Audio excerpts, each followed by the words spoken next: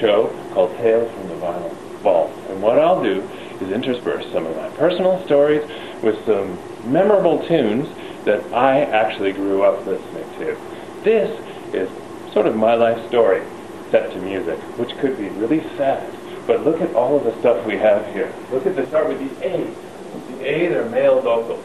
The A's go up to there. Then we get into B's. We get into female vocalists going all the way down to here. These are the groups. These are rock bands from the 70s, from the 80s, going back to the 50s even. We have other stuff that isn't even present in this room. Soundtrack albums. We have comedy albums. We have 78s in the basement, and they hang out with the ghosts down there. And would you look at this? Strategically placed for your eyes only. Some stuff that I'm going to be playing on Tales from the Vinyl Vault on Friday night between 8 and 9 p.m. on the CKUA radio network. I'll be telling you a little bit about my childhood.